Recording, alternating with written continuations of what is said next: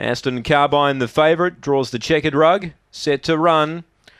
Ready, racing, began reasonably, good speed, Go Like Gabby, now the favourite hunts through though and gets a good look and takes the lead. Oh, coming down there was Bally Rebel. Alpe de Blanc was also in trouble. Down the back, the leader Aston Carbine, led by 3 lengths here to Go Like Gabby. Jazz Splinter winding up, still spots the leader 4. 5 lengths away, El Lucky Stars, then Mashy. Well back, Alpe de Blanc, right out the back, Bally Rebel, but up front, Aston Carbine's 5 clear. Jazz Splinter ran to second, then came Go Like Gabby, but the favourites home in the first. Aston Carbine, too good.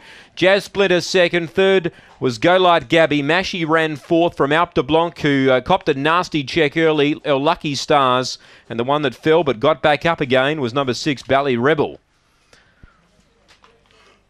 So Aston Carbine wins the first.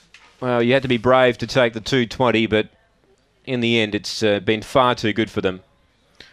Aston Carbine wasn't the best serve, but quickly mustered speed, took the lead and raced away.